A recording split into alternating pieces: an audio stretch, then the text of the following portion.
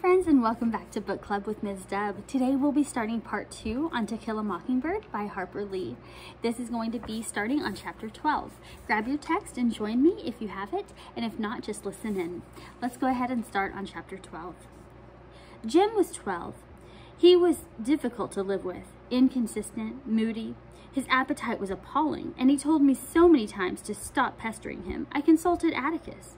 Reckon he's got a tapeworm? Atticus said no, Jim was growing. I must be patient with him and disturb him as little as possible. This change in Jim had come in a matter of weeks. Mrs. DeBose was not cold in her grave. Jim had seemed grateful enough for my company when he went to read for her. Overnight, it seemed, Jim had acquired an alien set of values and was trying to impose them on me. Several times he went so far as to tell me what to do. After one altercation, when Jim hollered, "It's time you started being a girl and acting right," I burst into tears and fled to Calpurnia. "Don't you fret too much over Mr. Jim," she began. "Mr. Jim?" "Yeah, he's just about a Mr. Jim now." "He ain't that old," I said. "All he needs is somebody to beat him up, and I ain't big enough." "Baby," said Calpurnia, "I just can't help it if Mr. Jim's growing up. He's gonna want to be off to himself a lot now, doing whatever boys do, so you just come right on in the kitchen when you feel lonesome. We'll find lots of things to do in here." The beginning of that summer boded well. Jim could do as he pleased. Calpurnia would do until Dill came. She seemed glad to see me when I appeared in the kitchen, and by watching her, I began to think there was some skill involved in being a girl. But summer came, and Dill was not there. I received a letter and a snapshot from him. The letter said he had a new father, whose picture was enclosed, and he would have to stay in Meridian because they planned to build a fishing boat. His father was a lawyer, like Atticus, only much younger. Dill's new father had a pleasant face, which made me glad Dill had captured him, but I was crushed. Dill concluded by saying he would love me forever and not to worry. He would come get me and marry me as soon as he got enough money together, so please write. The fact that I had a permanent fiancé was little compensation for his absence. I had never thought about it, but summer was Dill by the fish pool smoking string, Dill's eyes alive with complicated plans to make Boo Radley emerge. Summer was the swiftness with which Dill would reach up and kiss me when Jim was not looking. The longings we sometimes felt each other feel. With him, life was routine. Without him, life was unbearable. I stayed miserable for 2 days. As if that were not enough, the state legislature was called into emergency session, and Atticus left us for 2 weeks. The governor was eager to scrape a few barnacles off the ship of state. There were sit-down strikes in Birmingham. Bread lines in the city grew longer. People in the country grew poorer, and these were events remote from the world of Jim and me. We were surprised one morning to see a cartoon in the Montgomery Advertiser above the caption, "Make'em's Finch." It showed Atticus barefooted and in short pants, chained to a desk. He was diligently writing on a slate, while some frivolous-looking girls yelled, "Yoo-hoo!" at him. "That's a compliment," explained Jim. "He spends his time doing things that wouldn't get done if nobody did them." "Huh?" In addition to Jim's newly developed characteristics, he had acquired a maddening air of wisdom. "Oh, Scout, it's like reorganizing the tax systems of the counties and things. That kind of thing's pretty dry to most men." "How do you know?" "Oh, go on and leave me alone. I'm reading the paper." Jim got his wish. I departed from the kitchen. While she was shelling peas, Calpurnia suddenly said, "What am I going to do about you all's church this Sunday?" "Nothing, I reckon. Atticus left his collection." Calpurnia's eyes narrowed, and I could tell what was going through her mind. "Cal," I said, "you know we'll behave. We haven't done anything in church for years." Calpurnia evidently remembered a rainy Sunday when we were both fatherless and teacherless. Left to its own devices, the class tied Eunice Ann Simpson to a chair and placed her in the furnace room. We forgot her, trooped upstairs to church, and were listening quietly to the sermon when a dreadful banging issued from the radiator pipes. persisting until someone investigated and brought forth Eunice Ann saying she didn't want to play Shadrach anymore. Jim Finch said she wouldn't get burnt if she had enough faith, but it was hot down there. Besides, Cal, this isn't the first time Atticus has left us, I protested.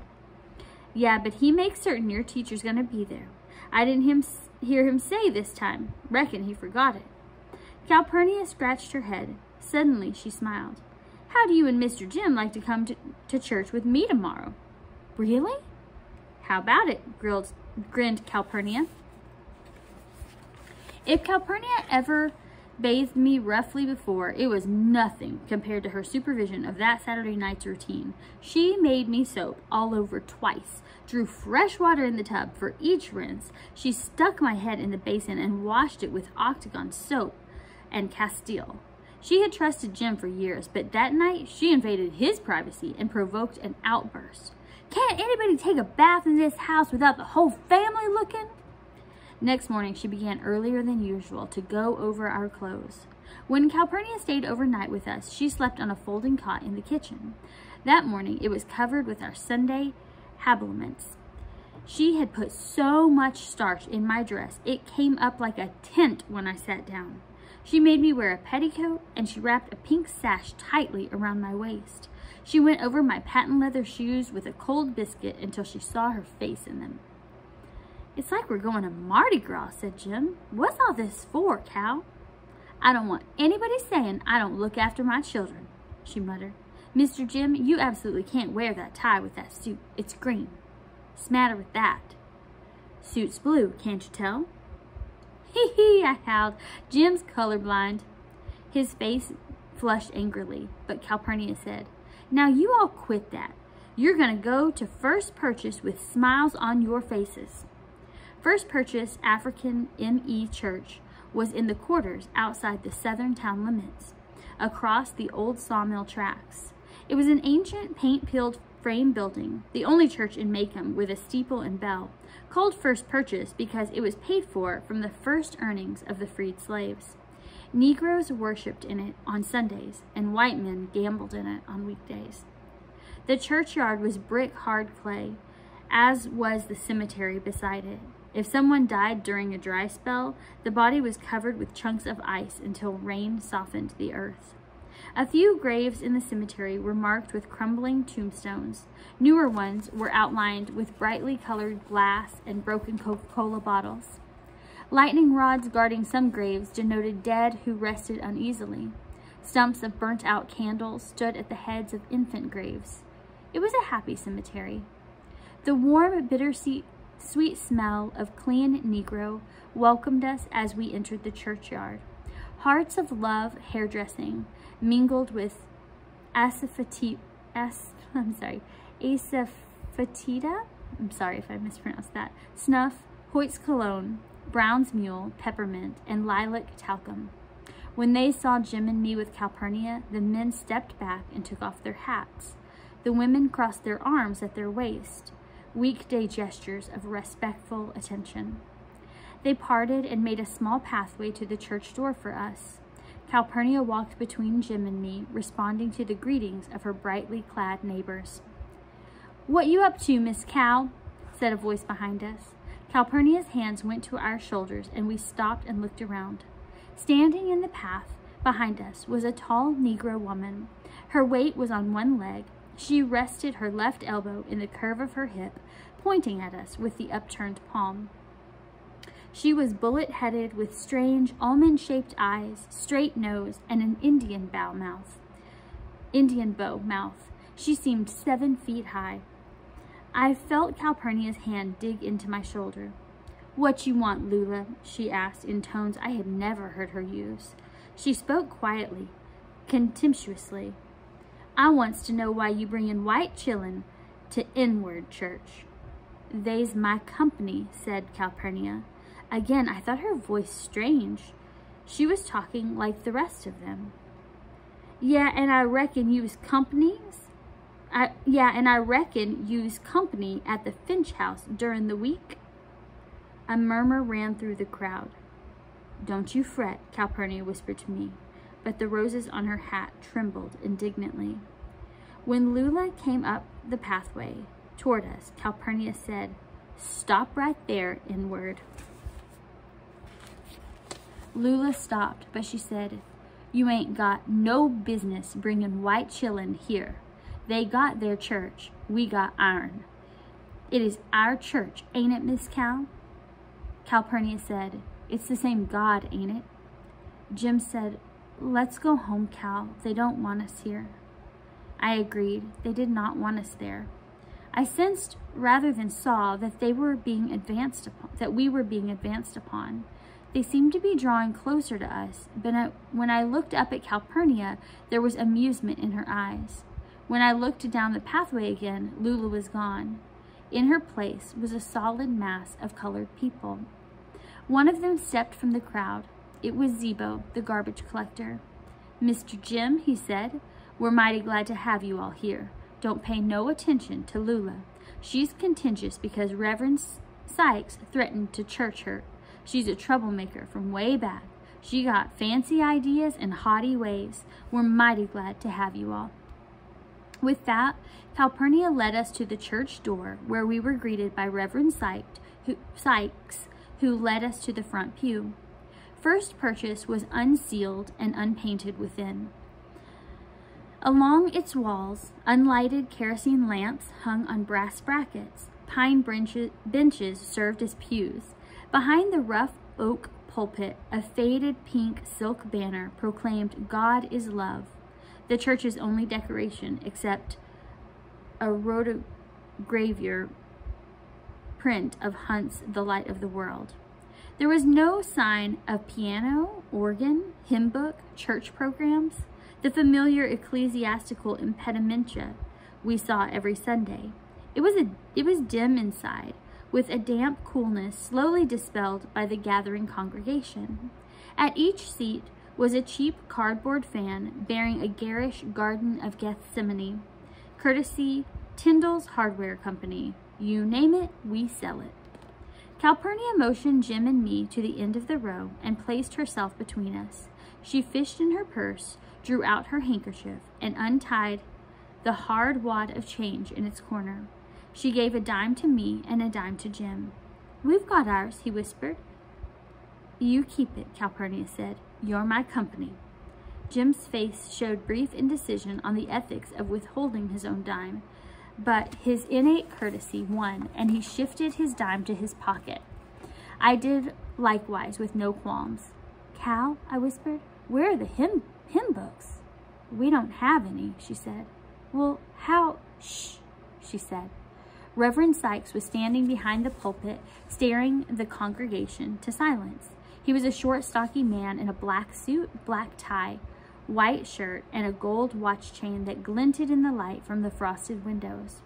He said, "Brethren and sisters, we are particularly glad to have company with us this morning, Mr. and Miss Finch. You all know their father. Before I begin, I will read some announcements."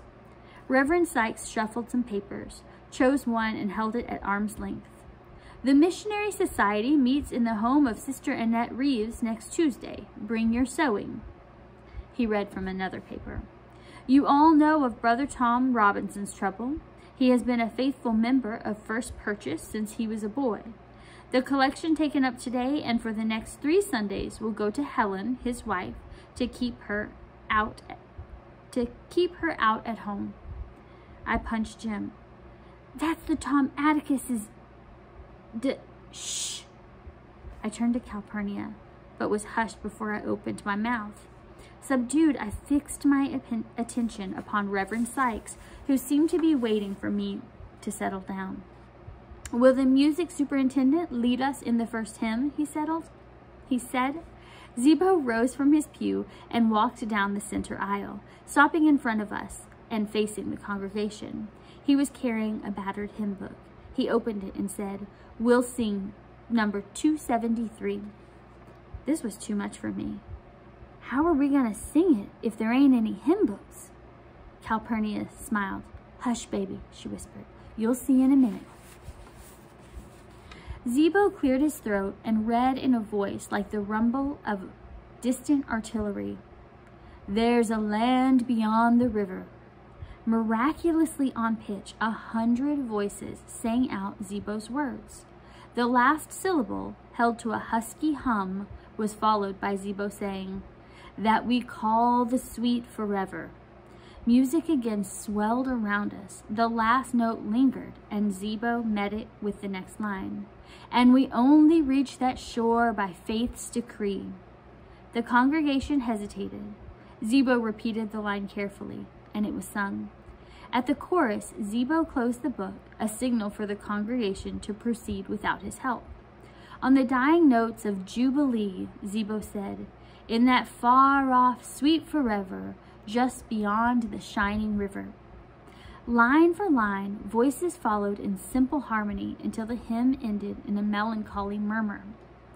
I looked at Jim, who was looking at Zebo from the corners of his eyes. I didn't believe it either, but we had both heard it. Reverend Sykes then called on the Lord to bless the sick and the suffering, a procedure no different from our church practice, except Reverend Sykes directed the deity's attention to several specific cases. His sermon was a forthright denunciation of sin, an austere declaration of the motto on the wall behind him. He warned his flock against the evils of heady brews, gambling, and strange women. Bootleggers caused enough trouble in the quarters, but women were worse. Again, as I had often met in my own church, I was confronted with the impurity of women doctrine that seemed to preoccupy all clergymen. Jim and I heard the same sermon Sunday after Sunday with only one exception. Reverend Sykes used his pulpit more freely to express his views on individual lapses from grace. Jim Hardy had been absent from church for 5 Sundays, and he wasn't sick. Constance Jackson had better watch her ways. She was in grave danger for quarreling with her neighbors. She had erected the only spite fence in the history of the quarters. Reverend Sykes closed his sermon. He stood beside a table in front of the pulpit and requested the morning offering, a proceeding that was strange to Jim and me. One by one, the congregation came forward and dropped nickels and dimes into a black enameled coffee can. Jim and I followed suit and received a soft thank you, as our dimes clinked. To our amazement, Reverend Sykes emptied the can onto the table and raked the coins into his hand. He straightened up and said, "This is not enough. We must have $10. The congregation stirred. "You all know what it's for. Helen can't leave those children to work while Tom's in jail. If everybody gives one more dime, we'll have it."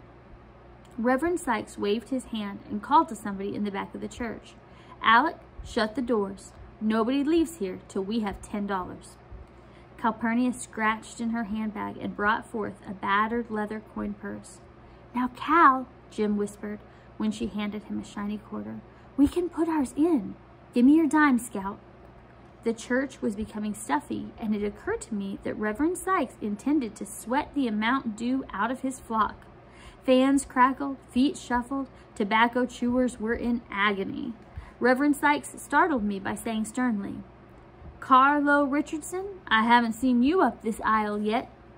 A thin man in khaki pants came up the aisle and deposited a coin. The congregation murmured approval. Reverend Sykes then said, "I want all of you, with no children, to make a sacrifice and give one more dime apiece. Then we'll have it." Slowly, painfully, the $10 was collected. The door was opened and the gust of warm air revived us. Zebo lined on Jordan's stormy banks, and church was over. I wanted to stay and explore, but Calpurnia propelled me up the aisle ahead of her. At the church door, while she paused to talk with Zebo and his family, Jim and I chatted with Reverend Sykes. I was bursting with questions, but decided I would wait to let Calpurnia answer them. "We were specially glad to have you all here," said Reverend Sykes. "This church has no better friend than your daddy." My curiosity burst. "Why were you all taking up collection for Tom Robinson's wife?" "Didn't you hear why?" asked Reverend Sykes. "Helen's got 3 little ones, and she can't get out to work." "Why can't she take them with her, Reverend?" I asked. I was customary for field It was customary for field Negroes with tiny children to deposit them in whatever shade there was while their parents worked. Usually, the babies sat in the shade between 2 rows of cotton. Those unable to sit were strapped papoose style on their mothers' backs and resided in extra cotton bags. Reverend Sykes hesitated. "To tell you the truth, Miss Jean Louise, Helen's finding it hard to get work these days. When it's pickin' time, I think Mr. Link Dees will take her." "Why not, Reverend?" Before he could answer, I felt Calpurnia's hand on my shoulder, and at its pressure, I said, "We thank you for letting us come." Jim echoed me, and we made our way homeward. "Cal, I know Tom Robinson's in jail, and he's done something awful, but why won't folks hire Helen?" I asked. Calpurnia, in her navy voile dress and a tub of a hat, walked between Jim and me. "It's because of what folks say Tom's done," she said. "Folks aren't anxious to have anything to do with any of his family." "Just what did he do, Cal?" Calpurnia sighed. "Old Mr. Bob Ewell accused him of raping his girl, and he had him arrested and put in jail." "Mr. Ewell?" My memory stirred.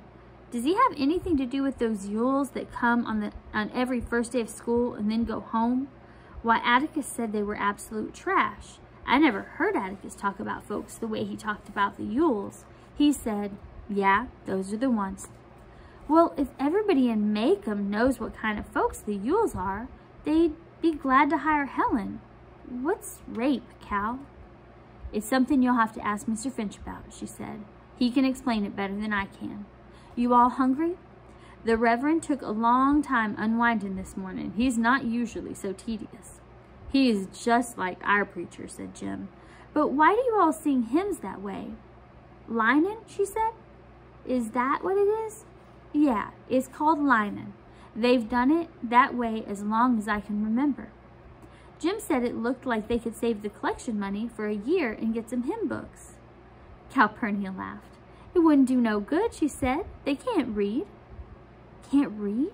I asked. "All those folks?" "That's right," Calpurnia nodded. "Can't but about 4 folks in First Purchase read. I'm one of them." "Where'd you go to school, Cal?" I asked Jim. "Nowhere. Let's see now. Who taught me my letters? It was Miss Maudie Atkinson's aunt, old Miss Buford." "Are you that old?" "I'm older than Mr. Finch even," Calpurnia grinned. "Not sure how much, though. We started remembering one time, trying to figure out how old I was. I can remember back just a few years more'n he can, so I'm not much older when you take off the fact that men can't remember as well as women." "What's your birthday, Cal?" "Well, I just have it on Christmas. It's easier to remember that way. I don't have a real birthday." "But Cal," Jim protested, "you don't look even near as old as Atticus." "Colored folks don't show their ages so fast," she said. "Maybe because they can't read. Cal, did you teach Zebo?" "Yeah, Mr. Jim. There wasn't a school even when he was a boy. I made him learn, though." Zebo was Calpurnia's eldest son. If I had ever thought about it, I would have known that Calpurnia was of mature years. Zebo had half-grown children, but then I had never thought about it. "Did you teach him out of a primer like us?" I asked. "No, I made him get a page of the Bible every day, and there was a book Miss Buford taught me out of. Bet you don't know where I got it." We didn't know. Calpurnia said, "Your granddaddy Finch gave it to me." "Were you from the Landing?" Jim asked. "You never told us that." "I certainly am, Mr. Jim. Grew up down there between the Buford place and the Landing. I spent all my days working for the Finches or the Bufords, and I moved to Macomb when your daddy and your mama married." "What was the book, Cal?" I asked. "Blackstone's Commentaries." Jim was thunderstruck. "You mean you taught Zebo out of that?" "Why, yes, sir, Mr. Jim." Calpurnia timidly put her fingers to her mouth. "They were the only books I had. Your granddaddy said Mr. Blackstone wrote fine English." That's why you don't talk like the rest of them, said Jim. The rest of who? Rest of the colored folks, Cal, but you talked like they did in church. That Calpurnia led a modest double life never dawned on me.